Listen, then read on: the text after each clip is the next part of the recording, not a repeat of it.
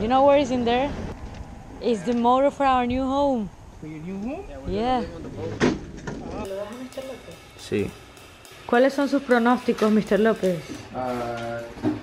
That is a red one. Yeah. Diesel and smell like new one. Ta-tan, ta-tan. Yeah. Now, please, camera. Qué chiquita. Wow. It's the same engine used.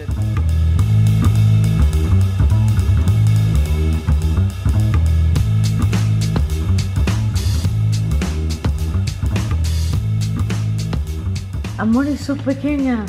Yeah, that's great. Ah, the control cable? Control cable, yeah. Alright, nice.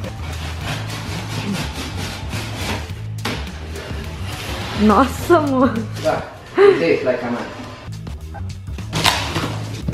Oh, the jig is ready.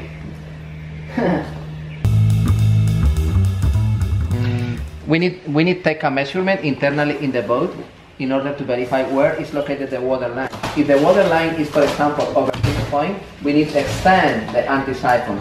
Minimum, according with the ABYC, 12 inches over the water line. You remember that? Yeah. This is the anti-siphon.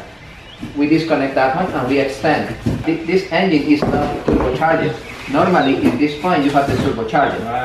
Where the air. But this is natural aspiration. That's the exhaust. That's the muffler. Water separator. Yeah. Look, this is the thermostat housing. That's the input of the raw water pump coming from the seacock. And that's the plate. Look, the plate of the raw water pump. Okay. That's the plate that you remove to replace the impeller normally. You can prime with the handle priming pump or with the electrical that you install with the ignition cable. And they have other priming pump manual. Look, priming. Oh.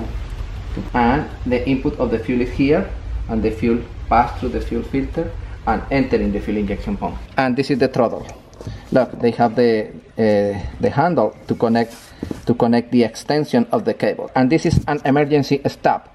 You connect one cable in the console, and when you pull the cable, you stop the engine. And this is the bracket for the transmission cable. The transmission cable enter here. Look, it's neutral, forward, and reverse.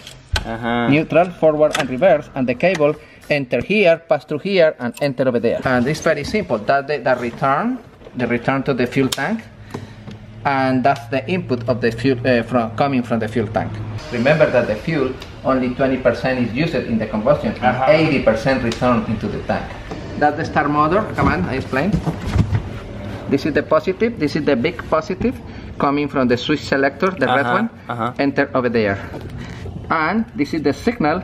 This is the signal that is the yellow-red connected with the start position in the ignition switch. That one.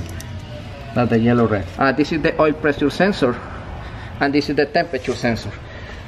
Because we are going to install additional gauge. The gauge, they have 3 terminals: ignition, signal, and ground. The signal is coming from this point and coming from this point. Signal for the oil pressure sensor and signal for the coolant temperature sensor. That fuse is for emergency during the cranking, and this is if something is wrong in the harness. That's it. They have the main tachometer, and the tachometer is digital, and they have a oil pressure, temperature in that square area. You connect the harness at that point, you put the battery, positive here, negative here, and bingo. In the boat, we are going to suppose that this is the stringer. In between the stringer and the bracket, we are going to put the flexible mounts with the rubber.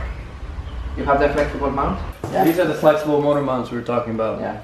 So that I understand when now. the engine is vibrating, it kind of distributes the vibration a little bit and doesn't shake the whole boat. Yeah, it's like a shock absorber. So now the goal for the next week is to prepare everything to drop the engine on the boat. The old Westerbeek was a much bigger and wider engine than the new Beta, although they both produce the same horsepower. This means that the stringers of the boat are currently too wide to rest the engine on. As you can see, there's empty space on both sides. With that in mind, the dealer was kind enough to send us some aluminum brackets, which we're going to bolt to our original stringers to cover the necessary space. To make sure we're gonna get the right fit, we took measurements and used the engine drawings to make a plywood jig of our engine and get a glance of how the final fit is supposed to look like. It was work, but much nicer work than grinding things and working with fiberglass. Unfortunately, these two things are still not out of our list. The stringers need an increase in height a little bit on the backside to correctly match the brackets we're gonna bolt to them. This includes grinding out the new paint, screwing on a piece of oak or hardwood, then fiberglassing it all together.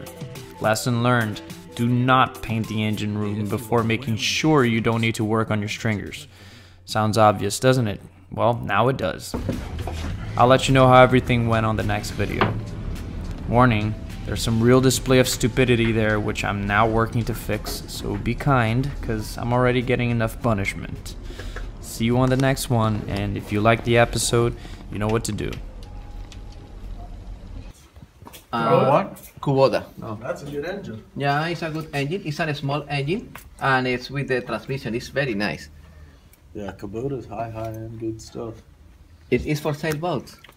My friend, I think that the price is good. No, it's Kubota. Kubota is excellent. And I can find parts easily? Yeah. No. All the forklifts are Kubota. Yeah. The agricultural equipment, the majority is Kubota. And they're taking over John Deere. Yeah. All the other tractor companies are John going Deere, down right now. the equipment of John Kubota's Deere, taking the off. majority of the engines are